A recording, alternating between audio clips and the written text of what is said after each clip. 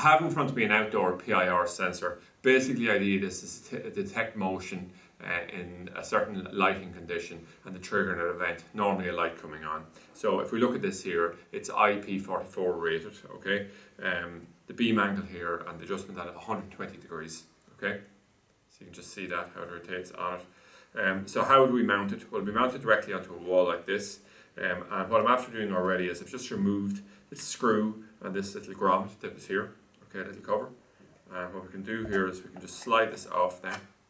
And what we can see inside is we could use this, we could drill this out, and we could actually run drill it and mount it directly onto the wall, okay?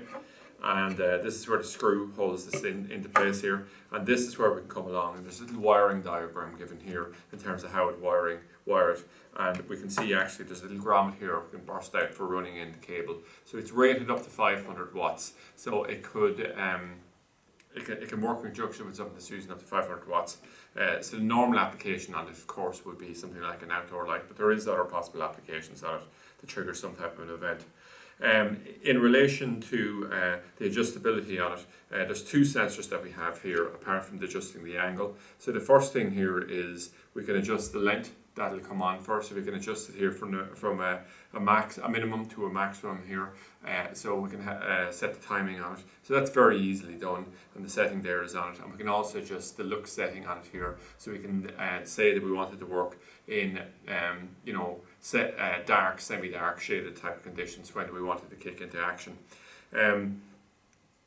So it sits really well, particularly if people have come along and they've installed outdoor lights already and they've decided that they don't want to have it on a timer, they don't want to have it always operated by the switch, so they want motion in the area to turn it on.